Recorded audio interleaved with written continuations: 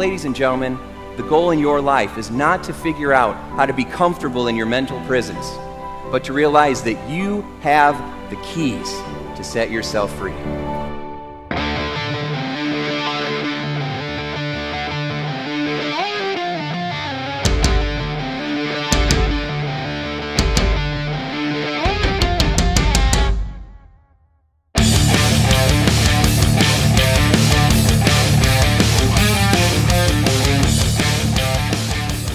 Hey, would you like more free tips on how to be a mesmerizing leader? Then check out mesmerizingleadership.com and also hang out with me on Facebook, facebook.com/Tim Shurr. Thanks so much and make your day a sure success. Hey, it's Tim Shurr. Would you like to learn my best secrets for how to be mesmerizing?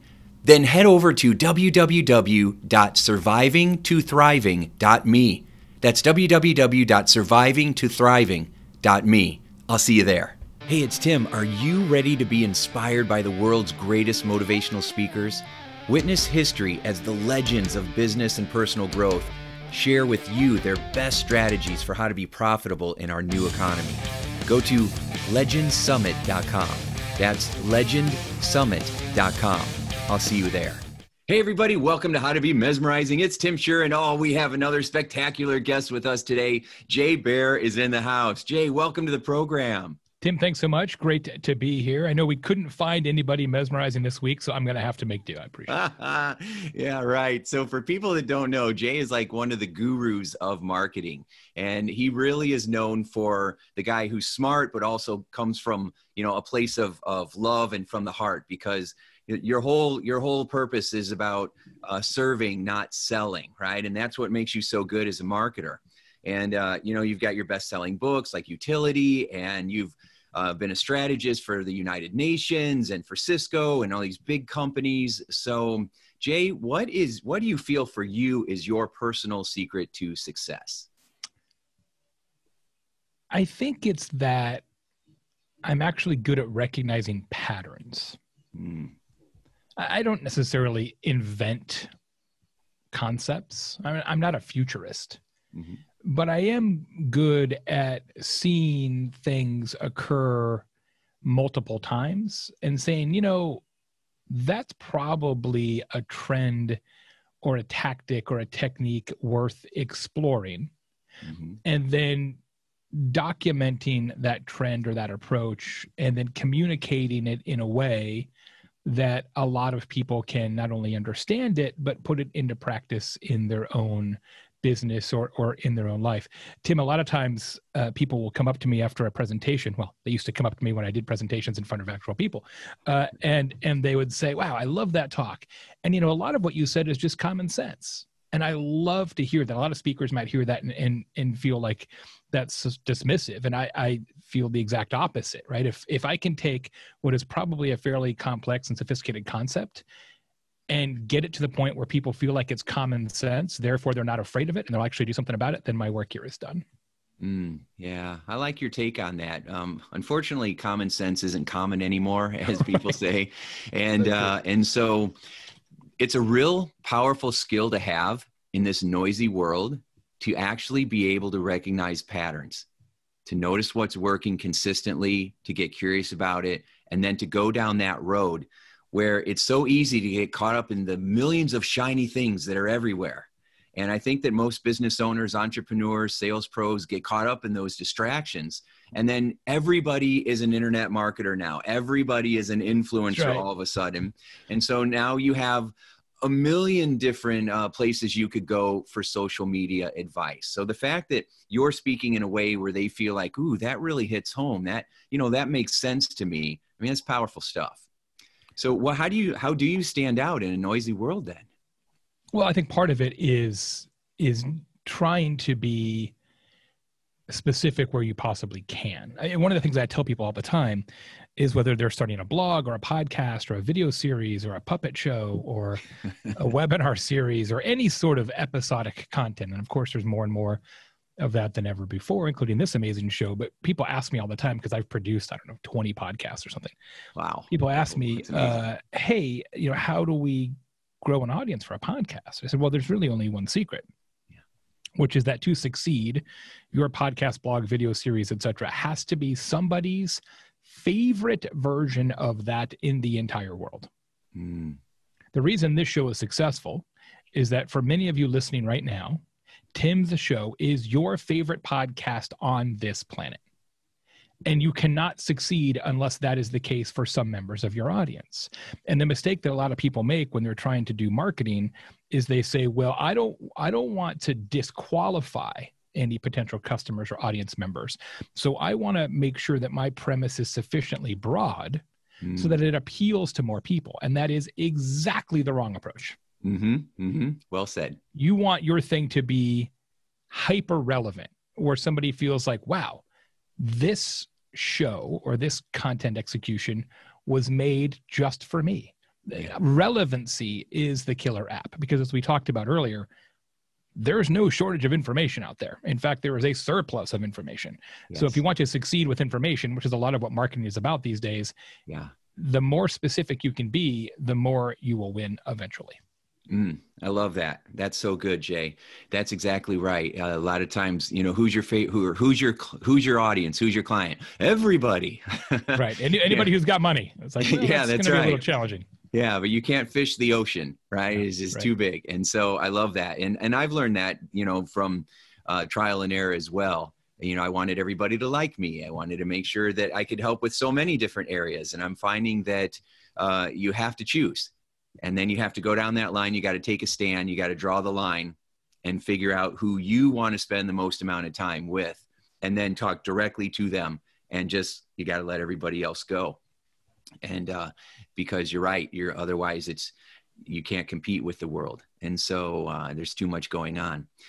So you talk about in your book, utility, right? Y-O-utility. So how'd you come up with that title, and why'd you want to go that direction? Same way I've come up with all of my titles, in the shower, literally. I've got four titles, all written in the shower, which is amazing. I should just start a service that names books while semi-wet. You know, the idea of utility, and it's interesting. It's a concept that I think was very much of the moment and became adopted by lots and lots of marketing organizations all around the world as sort of their rallying cry. And now, given the pandemic, et cetera, I think it's actually perhaps more important than ever. And it's this idea that marketing should be so useful that people would pay for it if you ask them to do so.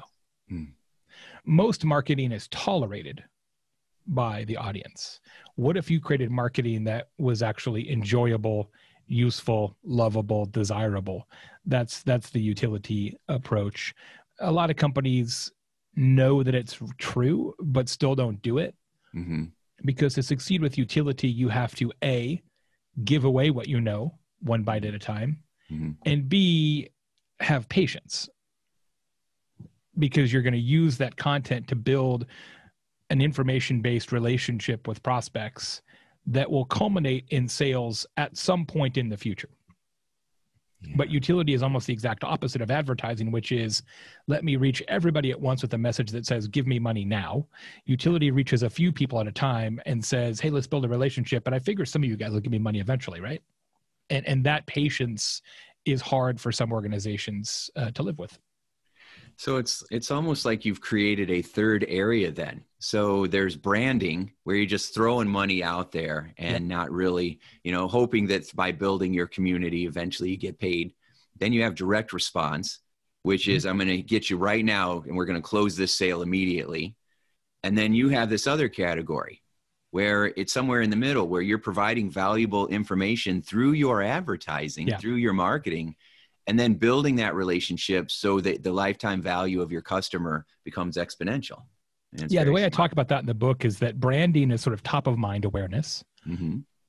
The direct to consumer, direct response kind of side is just in time awareness. My feet are cold. You sell socks? Awesome. Just in time. And I just got out of the shower. Exactly. And utility is friend of mine awareness. Oh, nice. How can you build a relationship with prospective customers that is meaningfully similar to the relationship we have with one another? Right? If you want to know something like, hey, I wonder if this kind of pasta is any good, right? You're going to ask a person You're going to ask somebody who also makes pasta, and that might be somebody you know, or it might be somebody you don't know, and you might consult reviews or some other kind of online content created by a real person. But brands can have that same relationship as well if they choose to do so. Yeah, it's very clever, very clever. So, I'm sure you've ran across this. I pay a lot of attention to the resistance that comes up when people are first experiencing new ideas. And you're saying give away your best stuff a piece at a time. Yep. And the resistance that comes up is, well, people are just going to steal my stuff. Right. They're just going to take my stuff. And then if I'm giving them my best stuff, why would they pay for it? So how would you reply? I call that the secret sauce fallacy.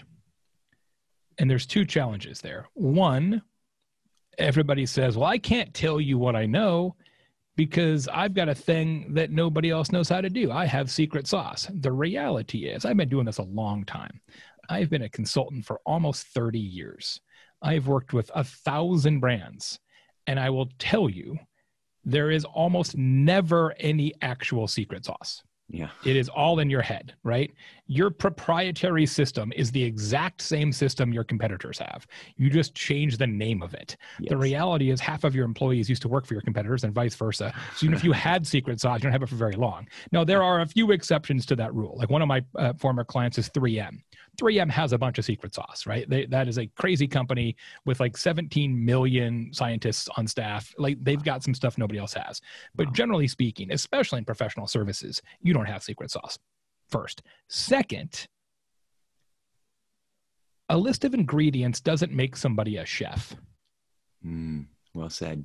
This idea that, well, okay, here's the idea. Jay, if we take all the things that we know about being mesmerizing and we give that all away one blog post at a time, for example, well, then people will know how to be mesmerizing. They won't need to hire Tim to help make them mesmerizing. Yeah, but if there's a prospective customer who says, I could work with a world-renowned expert like Tim, or I could just read these blog posts and do it myself, let me let you in on a little secret. That's not a customer that's ever going to be a good customer for you, right? If they genuinely think that they can do it themselves and have the exact same outcome as they would be working with somebody who is a true expert, then they don't value expertise sufficiently anyway. And you should just give those people your information so that they will go away. That is an excellent distinction. That is excellent, Jay. Well done. Well said. Thank you. Yeah, that really is excellent because it flips it on its head, right? So you're no longer worried that you're going to lose somebody. I had a client one time that donated more than I grossed, and I mean, just was very, very wealthy and shared a lot. And he said, Tim, I'll tell you what made me successful is how many times I said no. Not the yeses, but how many times I said no to somebody that wanted to work with me or to a partnership or to something where I knew that there wasn't going to be good value. He says, don't build a client list of consumers, build a client list of relationships and customers and people that value what you offer. Yeah, that was so powerful. Look, I've got a consulting firm that works with really terrific brands. We are intentionally small. We're a boutique firm. There's not a lot of us. We do on average, I'm going to say 20, I don't know the exact number, but it's probably 24 like big projects a year for big companies. So that's 24 clients a year, although some of them are repeat clients, et cetera. So let's say for argument purposes, that's 15 new consulting projects a year for different companies. That's probably about right. We get 2.4 million visitors to our blog a year. Wow. So 2,399,985 people take what we know for free and 15 pay us. And I'm totally okay with that. That's an excellent example. That's so good. Because the reason the 15 know about us is because the other 3 million are telling them. Yeah. Wow, that's very good. So how does somebody stand out then? I mean, how does somebody, really focus? Because now it's almost becoming cliche. I mean, I think it is. I don't know, maybe not because I'm in this game all the time. You are too, but I would think that people would realize that serving your customers and focusing on customer service and taking care of people and going that extra step is what's going to help you succeed and stand out, right? Not the vulnerability, which means you have to get on camera and fall apart and start crying and, you know, or some of these other ideas that are being taught out there. So what are your advice for standing out? What are you doing with these 15 clients that is causing millions of people to pay attention? I think part of it is placing the correct emphasis on retention. I mean, here we are in 2020, and we still in business of all kinds, small, large, B2B, B2C, doesn't matter. Universally, we put far too much emphasis on customer acquisition and far too little emphasis on customer retention. It's weird too, because everybody knows this. Like, this is taught in like the first day of business. Yeah. That it's easier to keep a customer than get a customer. Like, nobody will argue that. Yeah. That is unimpeachably correct. Yet, very few people actually run their business as such. They're so eager to, how do we get a bigger audience? How do we get more leads, more customers, more sales? And they spend so much time, money, effort, and energy on that, and such a fraction of that on how do we keep the people who have already voted for us, already given us money, how do we keep them happy? And how do we turn them into volunteer marketers? I wrote a book recently called Talk Triggers, which is all about the art of word of mouth and turning customers into volunteer marketers. And it is such a mysteriously under-discussed and under-researched part of business. Everybody knows that word of mouth is important. Nobody will argue that either. Yet, and this blows me away, Tim, fewer than 1% of businesses have an actual word of mouth strategy. Yeah. They just assume that if they run a decent business, people will talk about them. But that's not the way human beings behave. That's not how you behave. That's not how I behave. That's not how a single person listening behaves. Yeah. I've had, I don't know, like maybe, let me think about this. I'm going to say 6 accountants in my professional career. I think that's probably about right. Somewhere in that ballpark. Mm-hmm. Here's a story I've never told, Tim. Guess what? Got my tax returns. All the numbers added up. That's not a story. There's no word of mouth there, right? You don't get conversational credit for doing exactly what somebody paid you to do. Yeah. So if you want to unlock your customers as a source of new customers, if you want to turn your current customers into a word of mouth engine, and trust me, you do, you've got to do something worth talking about, right? You have to do something they don't expect. And I would say that's the part that I think people need to be spending more initiative on, is how do you take somebody who's already given you money and turn them truly into an advocate, not just satisfied, but somebody who will proactively tell your story. Yeah. Oh, that's really good.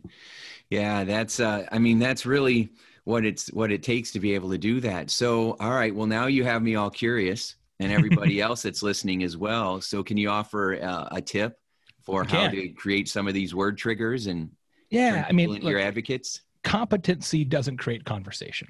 Mm-mm. That's the thing you got to remember. Competency doesn't create conversation. Yeah. If you do what you say you're going to do, you know, which you would think, yes, builds trust, but they're just getting what they feel they paid for. Yeah. It'll keep people from leaving, right? Mm-hmm. So competency reduces churn, but it doesn't create new opportunities, mm-hmm. Mm-hmm. right?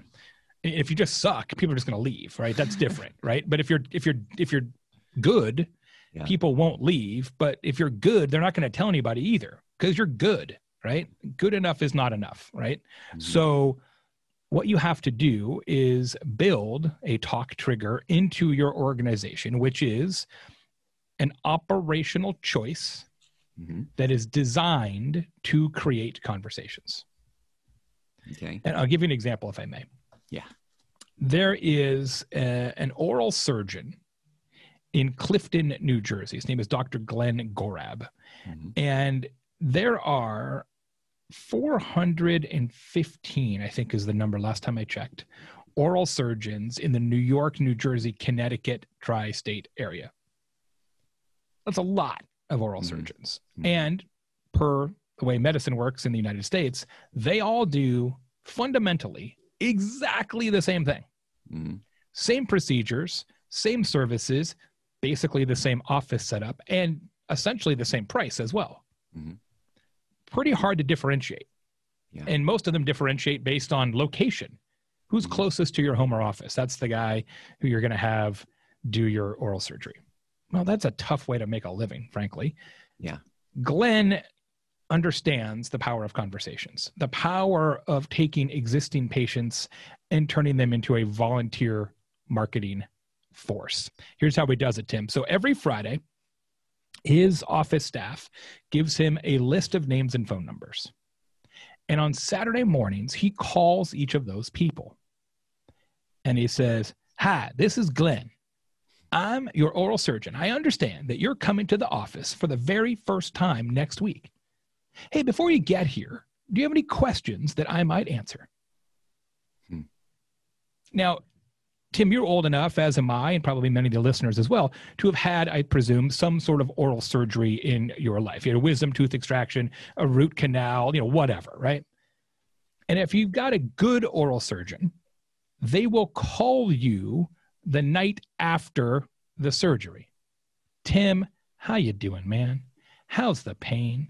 Are you bleeding to death?" Those are the questions they typically ask. And that's nice to hear, but that's not outside the realm of expectations. But I can almost guarantee that none of you have been contacted by a physician of any kind before you ever cross the threshold of their office. It is simply not done. But it should be, because Glenn tells me that 80% of his patients mention that phone call when they are in the chair, and every single day, somebody calls the office to make an appointment and says something along these lines. I have to drive 6 miles out of my way. I have to pass 8 other oral surgeons, but I want you to be my doctor because you're the one who called my friend Shirley before she ever came to the office. That's a talk trigger. That is not an accident. It is an engineered operational choice that creates conversations every day, week, month, quarter, and year. And it may also be one of the reasons that Glenn is the highest rated oral surgeon in the region and is also the only oral surgeon in practice for more than 10 years who has never, ever, ever had a legal proceeding against him. He's the only one. Wow. There you go. I mean, that's incredible bedside manner. It's incredible service. And it's so easy. Yeah. It is. Well, most people don't even get the follow-up call, or it's coming from a nurse, or it's coming from, somebody, a dental technician. And so, to have that phone call. So what do you say to the physician who's listening to this that says, well, I got to make 40 phone calls a day now every day? Yeah, it ends up being about, because there's people who have never been there before, net new patients. Which is kind of rare in that business. So Glenn says it's typically about 8 to 10 calls a week. So it's not like overwhelming, but it's time, right? Look, here's the thing. Business success is hard. It's harder than you think. Mm-hmm. And I don't want to get into like old man Rancid Clouds kind of mode here, but I'll tell you what the real secret is. Most people who aren't very good at business are not working hard enough. Mm-hmm. Yeah. Right. You want your patients to talk about you. Well, okay. You're telling me that you're making whatever an oral surgeon makes, which is a bunch. Yeah. And you can't spend 2 hours every Saturday calling those people. Yeah. You are choosing not to. You are prioritizing whatever it is that you're doing as opposed to prioritizing that. And that's okay. That's your choice. I'm not going to stand in your way. But a lot of people, when they say, oh, I can't do this because, what they really mean is I won't spend the time to do that because I don't choose to spend that time. Yeah, I don't want to. I tell you, people ask me sometimes like, well, how did you get known in the digital marketing space? I've been doing it a long time, but I've only been known in the marketing space for probably 12, 13 years.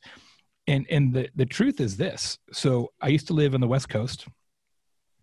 And this is when blogging and sort of marketing blogs and marketing kind of digital thought leadership was really, really important. And there were hundreds of marketing blogs and and bloggers used to compete for notoriety and traffic and all those kind of things. It's a little bit of a different world now. This is all pre-podcasts, pre-YouTube, etc. Yeah. And what I would do is I would get up at 5 a.m. every day, and I would read, at least scan, 40 different marketing blogs. And I would find a topic that I was really interested in, and I would sit down and I would write a long, like 200-300 word comment on that blog post. I would publish that comment, and then I would go around to all the other blogs that were talking about similar things, and I'd leave another comment with a link back to my comment. And I did that every day. And then I would write a blog post of my own, 1,000 words, on my own blog 8 times a week. How did I get known? Well, I think I'm modestly good at this, but I also worked my ass off and worked way harder than most people would be willing to. And that's not an accident. Yeah. Yeah. So the lesson is that you do need to work hard. You know, a lot of internet marketers are telling you they got that secret sauce, and just for $5,000 or $10,000, you know, you're going to be able to have lots of money and lots of free time. Right. And so, you know, and it really is a myth that if you're going, and, you know, in the perfect relationship as well. Well, it's very hard to have balance in all those areas because you can't give 100% in everything. And so, you know, we could talk, you know, about how to develop that. Let me just be honest about that, Tim. Yeah. You raise a good point. Yeah. Teller, the famous magician, has a great quote, which is, magic is simply working harder and longer on something than anybody would reasonably expect. Yeah. And that's absolutely true. And it's one of the ways that I have become successful, but it is not without a price. Have I spent as much time with my family, my friends, my loved ones as other people who made different choices? Absolutely not. Has my effort put into those kind of things robbed my wife and kids of my presence and my time? Absolutely yes. I don't want to make it sound like everybody can or should make the same choice. It's a choice I made, and I'm okay with it. But I do understand that if you're gonna put that kind of effort into something, right, that comes at a cost of other things, right? You can't do everything. Everybody's only got 24 hours. So I just want to be upfront about that. And I appreciate that. You know, it's very authentic to share that because people don't usually talk about that side of the business or that side of success, of the sacrifices and what happens with your family, what happens with your marriage, what happens with friends, right? Because, you know, when you're really standing out in that way, you don't have as much energy. And so I'm not hanging out with, you know, all my friends are my, you know, business friends and colleagues and other achievers, right? And so, in my family, I make sure that I'm there for all the special events and I spend a lot of time. But there have been countless hours where I was working or getting one more thing done. I think the important thing that you said is you work hard, but you also need to know what you're working hard on. Yeah. A lot of times we waste time because we think we have to have all the social media. I can't tell you, before I hired some people and then went back to doing it on my own and then stopped doing it, how much time I spent posting 4 times a day on Facebook and Twitter and LinkedIn and YouTube and, you know, and TikTok and everywhere else, you know, and it was so time consuming, and I would stop because I'd do it for a couple of years and it, you know, I got a few more fans, but it didn't give me any more cash and it didn't feel like it was producing the outcomes that I want. So you got to work smart and as well as hard. How would you suggest that somebody know what to work on when it comes to their marketing? It's the challenge in marketing because unlike a lot of other parts of business, there's always something new and always something more that you could do. Yeah. And go back to my accounting example. Like, how many new accounting opportunities are there? I mean, a little bit. Tax law changes. Like, well, I guess I could do this. I guess I could write my dry cleaning off differently or whatever. But in marketing, there was literally, especially digital, which is my area of expertise, Yeah. There's literally something new every week, like meaningfully new that we actually need to consider doing for clients and for ourselves. And that's really hard because you very easily, and a lot of our clients are in this situation when they start to work with my firm and I, they're at a point where they view activity as a success metric. Mm-hmm. Right? We're just doing more is categorically better. And of course it isn't for the reasons you so nicely articulated. The reality though, is that for every person in every organization, the pie chart of activities is different. Mm-hmm. Now there are some similarities, right? If you want to be a business to business sort of thought leader expert, I would argue you should spend more time on LinkedIn and less time on Facebook and Instagram for a bunch of different reasons. So there are some patterns. But you really want to test different executions and tactics and say, is this having a desired effect? Is the juice worth the squeeze? And if it is, do more of that. And if it's not, stop doing that. Most people are afraid to stop, right? Yeah. They're like, well, I've already started it. And so now I'm sort of pot committed, to use a poker reference. So if I stop, then I've wasted all that time I put in it before. And that's not really true, but I see that psychology a lot. Mm-hmm. Yeah, the opportunity cost. So I love that phrase that you said, is the juice worth the squeeze? That's a good one. I credit that one to my friend Joel Book, formerly head of marketing strategy for Salesforce. Oh, well done, Joel. So when you take on a new client and you're taking a look at all their stuff, where do you start? Depends on the kind of project, but generally where we start is two places. We will look at their website, and then we'll look at their social media to say, what story do you tell about yourself when you have a captive audience? And then what stories do you tell about yourself when you have an audience that is very much not captive?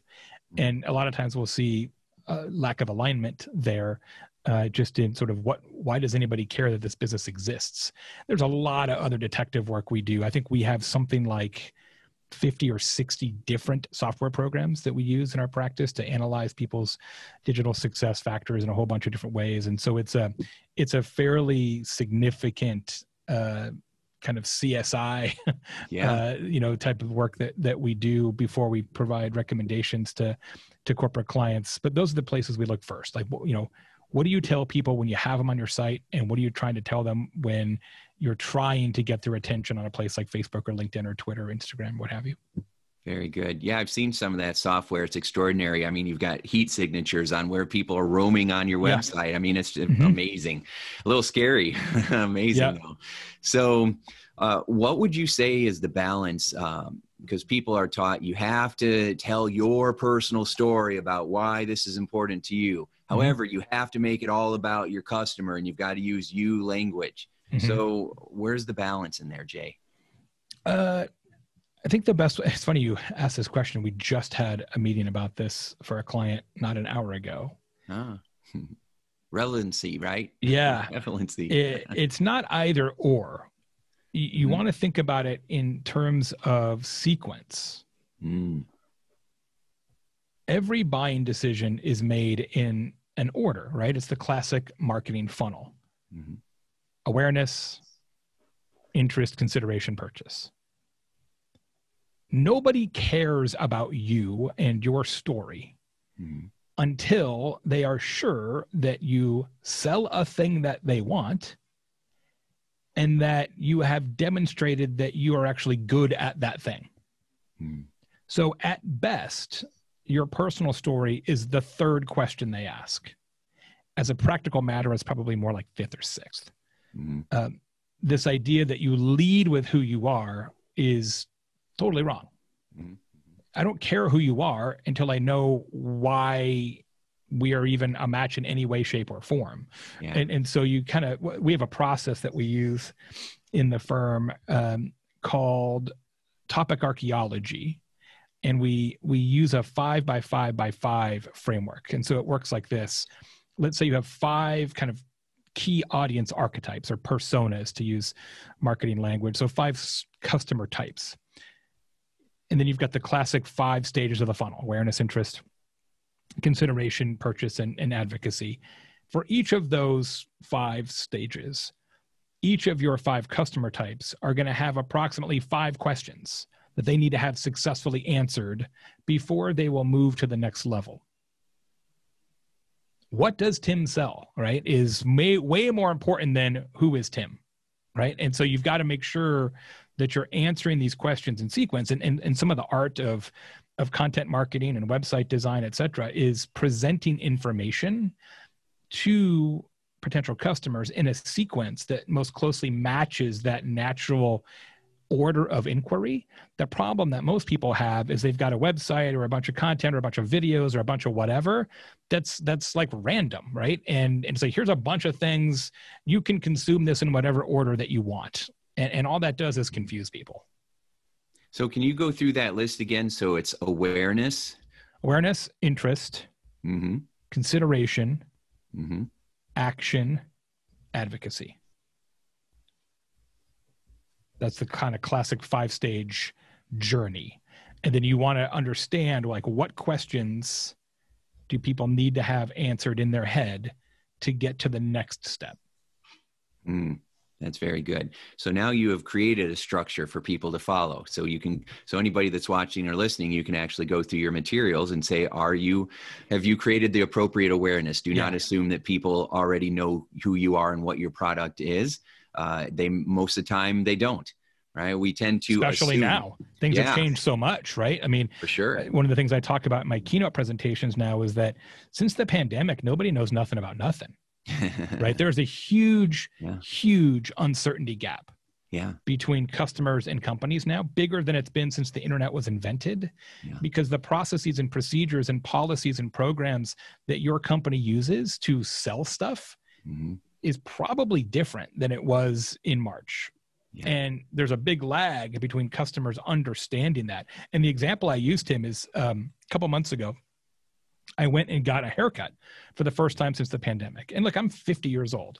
Like, I had a pretty good, I'm like, hey, I know how haircuts work. Nope, do not anymore. I had to get all these questions answered. Is the haircut place still open? Didn't know that. The lady who cuts my hair, does she still work there? Didn't know. Where do you park now? Parking meters still work? How do I pay? Are the appointments the same length? Do they still sell shampoo? Do I wear a mask? Does she wear a mask? And on and on and on and on. And that's true for every business in the whole world. Nobody knows nothing about nothing. So the one thing you've got to do right now is re-educate your customers, right? And that is kind of circling back. The way to do that is with content and with sort of that utility approach.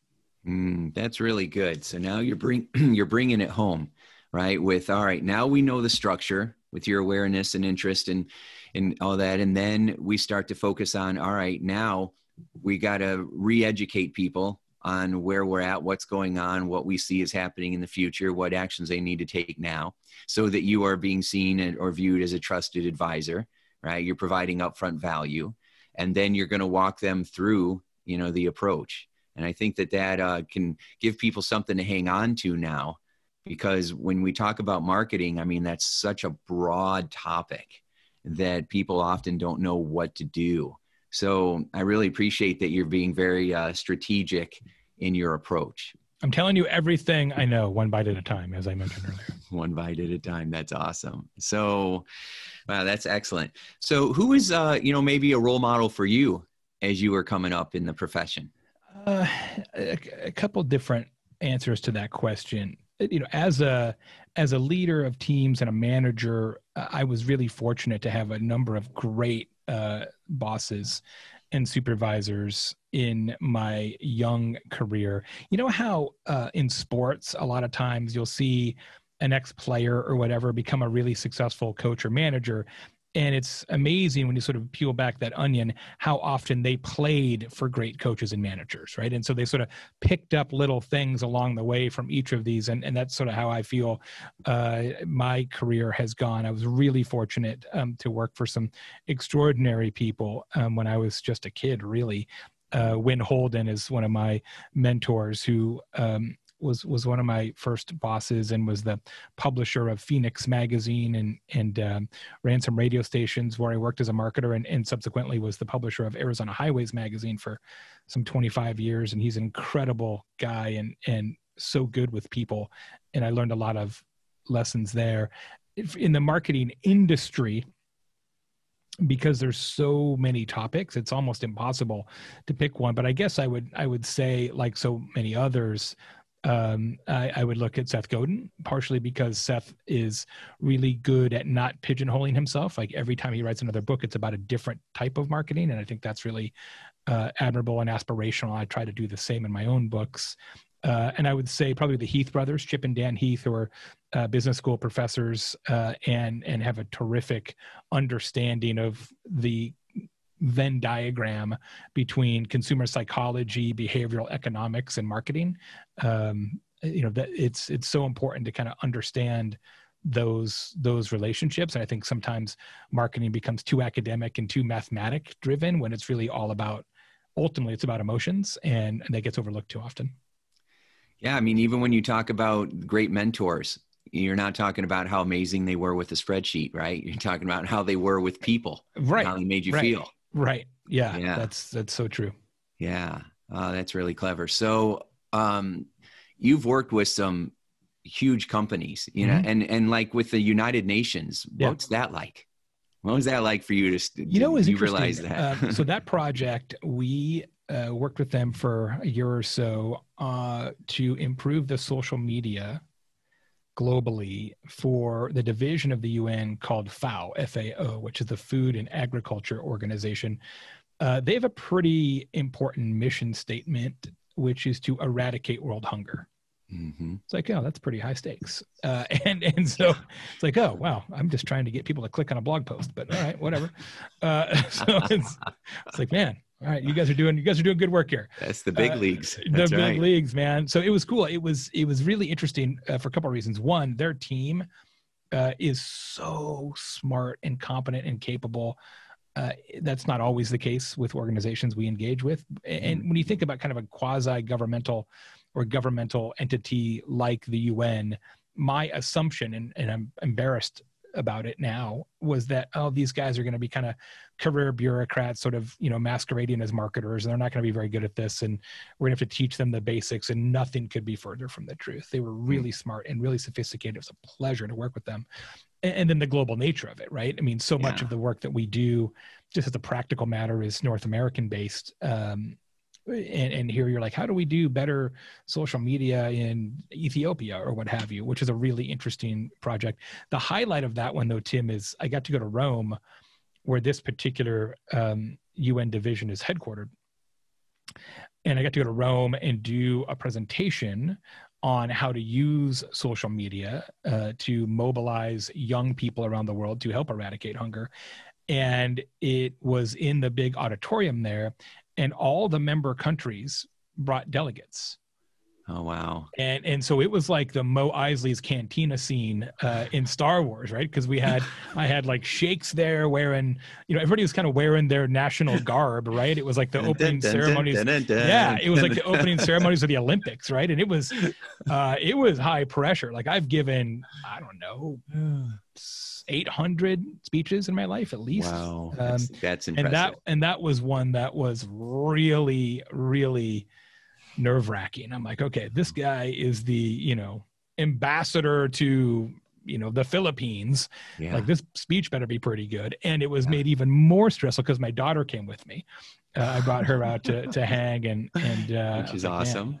Yeah, it was fun. But that was a really memorable project. That was one of our favorites. We're really lucky with the clients we get to work with. I wouldn't trade it for anybody, actually. Yeah, that's incredible. Well, you kind of answered one of my next questions, because I was going to ask what's one of the coolest experiences you've had. I mean, when you get that's definitely one of them for sure. Yeah. Do you have another that comes to mind? Or maybe the coolest person you ever met? I mean, oh geez, coolest I ever met? I don't know if I can well, one of them. So, okay, this happened last week. I didn't meet him, but it's a pretty cool experience. So yeah. Well, I'll answer this two ways. Okay. Coolest person I ever got to spend legitimate time with is Ron Howard. I was the MC. Really? MC for a big IBM event probably 5-6 years ago. It was one of the signature events. It's 10, 12,000 people or whatever. So I was the MC, and Ron Howard was one of the keynotes, but he wanted to do a fireside chat. And so I was the one who got to interview him. And the night before, just hung out in his hotel room for like 3 hours, just kind of shooting the breeze and kind of prepping for this conversation. And what an amazing guy. I mean, such a nice man, and incredibly smart and kind, and like so down to earth. Yeah. I may have had the bigger ego of the two of us, which is remarkable considering he's won like 400 Oscars and I'm just a dude with a podcast, right? So it was awesome. That was a really memorable one. But last week, okay, so I just did a keynote last week for Cheetah Digital, which is a big digital marketing company. Yeah. And they did a virtual summit, obviously virtual. And somehow, I don't know the exact details of this, it doesn't matter, but their CEO or CMO or somebody in the organization knows Tommy Lee, the drummer from Motley Crue, former husband of Pamela Anderson, and, it's Tommy Lee, right? He's as rock star gets. Yes. Well, they had Tommy Lee actually do a promo video for my speech, and my signature thing, my talk trigger, if you will, is I always wear crazy plaid suits on stage. And in fact, meeting planners get to pick out which suit I wear. That's part of the deal. And so Tommy Lee was in his own plaid suit, like making fun of me and this whole thing. It was awesome. I'll send you the link to the video. Oh my God, I got to see that. Yeah, it is totally a highlight. My team saw it before I did, and they were dying laughing. My gosh. So to be sort of pilloried by rock star Tommy Lee in a promo video is definitely one I won't forget. Dude, you won. Yeah. You just won. Yeah. Everything else is a bonus. Yes. Yes. You hung out in Rome and you were introduced by Tommy Lee. So you hit both spectrums. Yes, that's it. That's it. Well, it's funny, Tommy Lee is known for making videos, and somebody said, "Oh, a Tommy Lee video. Are you sure you want to star in that?" I'm like, different kind of video. Well, he was wearing a suit, so Yeah, he's wearing something. Thank God. Thank God he was. Yes. Yeah. Oh my gosh, that is great. Oh my goodness. So, wow, that's pretty impressive. So, Jay, tell me real quick where people can find your information, how they can. I would just search Tommy Lee plus Jay Baer is the first thing I would do. Plaid suit. Start there. My site is jbaer.com, BAER, jbaer.com. And then the site for the firm, which has 3,000 articles for business owners, managers, people who want to be better at marketing and customer experience, is convinceandconvert.com. Convinceandconvert.com. So obviously everybody should be heading over there because Jay knows his stuff. He's an authority, a global authority on how to get your message out in this world. And so it's very powerful. And now you have a lot of cool podcasts too. You've got the Social Pros podcast, which is now all about social media, and then Standing Ovation, which is all about speaking. And so that's very exciting. We're going to make sure that we have the show notes for or the links in our show notes for that. Yeah. So tell me just real quick about the Standing Ovation podcast. Each week I interview a well-known, busy keynote speaker. And the way it works, Tim, is we open the show and we play, so the audience can hear it, their signature story. Oh, that's so what's beautiful. The story that they typically tell on stage that's kind of the opener or the closer? And then we spend the rest of the show dissecting, discussing, and diagnosing that story. How did it happen? How long have you been telling it? How different is it now versus when you were telling it 5 years ago? Why do you say it this way? Have you changed the laugh lines? And it really is a deconstruction of a signature 5-minute story. And there's not really a show like that out there other than this one. Again, going back to the specificity thing we talked about at the beginning. And it's such a fun show to record because I'm fortunate that I know a lot of incredible keynote speakers, and it's just amazing to hear them kind of break down their stories and their approach and their techniques. And I knew this before I started recording the show, but it really reinforces how there's so many different ways to skin a cat, right? There really is no right way. And it's just neat to see how different people go about it. Yeah, that is brilliant. I had that idea at one time as well, and now I don't have to do anything with it. There you go. I'm just going to subscribe to Problem your podcast. solved. Thank you. That's happening today, because that is brilliant. I love the idea of how you share it and then how you break it down. That is awesome. And Thanks. And again, for everybody listening, go and subscribe to that Standing Ovation. Jay Baer, Baer, jaybaer.com, and check out Standing Ovation, because you don't have to be a speaker to be able to learn how to tell a great story. If you want to strengthen relationships, you want to build rapport, you want to become a stronger influencer, you want to have more charisma, then you're going to learn the secrets for that in Jay's program, in his podcast. Sure. So that's awesome. Jay, one last question for you. You've learned a lot. You're 50, I'm 50 as well. We've both been on this planet for 5 decades now. If you could go back and talk to little Jay when you were maybe like 10 years old, what advice would you give him? Probably to be more comfortable with risk earlier on. I'm a 7th generation entrepreneur. Wow. My son's an 8th generation entrepreneur. So, whether or not I was going to start my own thing wasn't really ever a question. I never had a conversation with my family about, what you should do. It's just sort of like, that's what we do. Yeah. But I waited. I didn't start my own company until I was 30. Which is probably 8 or 10 years longer than I should have waited, but I had a pretty good job. And I was like, well, why would I want to risk that? And then I realized ultimately that was kind of a ridiculous way of thinking. And so I probably would be farther ahead of the game now if I would have started earlier, but I was scared, frankly. And I would have tried to talk myself out of that if I could have. Yeah, well, good for you. I mean, we all start out scared, and then we figure out how to go from fear to faith and empowerment. Or we just stay scared. Either way. Sometimes people stay scared and then use it and try to channel that adrenaline and that anxiety. Yep. So, what's it like growing up 7th generation entrepreneur? I was doing an interview the other day, and somebody asked me, when did you develop your approach to really taking care of customers? Yeah. And I said, I didn't, because my grandfather's grandfather's grandfather was a business owner. Right. And so this idea that you should learn to take care of customers, like it was just in the oxygen that I breathe. Like I never would have even dreamed of a different way. To me, sort of the golden rule applied to customer relationships was just that. I mean, it was gospel. So I never learned it. I just was, since the day I was born, really. At least I was always around it. And my dad started 5 companies of his own. And so I learned the ability to sort of by osmosis, really, to not be afraid of sort of picking a different horse, ride that horse on a different horse over here. And it's one of the reasons why I'm not afraid to change topics, right? So even we talked about Seth Godin and how he always changes topics. I try to do the same, right? So I've got one book about social, one book about content, one book about customer service. I've got one book about customer experience, where most people, as you know, Tim, they say, I'm a speaker about sales, right? And they write 8 books that are all pretty much the same. They're all about sales, which is a different twist on it. And I'm like, nah, I'm going to keep moving. And I think I sort of picked that up from my family. Yeah, that's brilliant. And it reinforces that there are many different ways to express yourself. Anytime somebody tells you, no, you can only write those 8 books about sales, that's just one opinion, right? You should be focused, in the beginning. However, if you're multi-talented and you have the courage to express or want to go down another route, take the road less traveled, do it.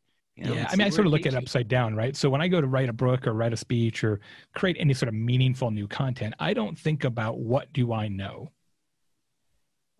I say, what do people need to know that I can find out and then deliver to them? That's literally how I do it. And so the way we come up with ideas for books is everybody on my consulting team is required every Friday to send to me a list of questions that our actual clients have asked. Mm-hmm. And then I cobble those all together and literally look for patterns. Oh, yeah. Yeah. Like, well, okay, if these customers who are the biggest companies in the world don't know the answer to this, pretty much nobody knows the answer to this. So then I'm like, well, I could figure out the answer to that. And then I do. And then that's a book. What if somebody says, you know, I keep asking my audience, you know, for questions and stuff. Nobody's asking any. Yeah, you can't. If you ask them, they won't tell you. Mm-hmm. You have to just listen. They will tell you, Mm-hmm. but they won't tell you when you ask them. They'll tell you when you're just talking to them. Yeah. Right? It's just sort of a tactical difference there. Yeah. A very important one.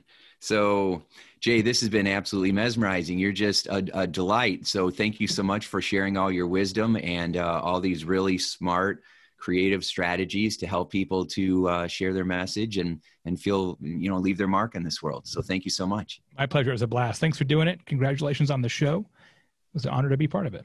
Yeah, thank you. So there you go, everybody. Holy cow. Jay was incredible. Oh my gosh. So many golden nuggets. You need to go back with pen and paper and watch this again or listen to this again and take lots of notes. Then share it with your marketing team, share it with your leadership teams, because Jay laid down so many golden nuggets. It's just absolutely extraordinary. So we're going to have the links to all his stuff. Get his book, Utility. You can find it on Amazon. Subscribe for his social pros and his standing ovation. I'll be doing that myself today. I'm going to be binging the Standing Ovation podcast and, you know, apply what you've learned and it'll make your business and your life mesmerizing. Hey, it's Tim. Are you ready to be inspired by the world's greatest motivational speakers?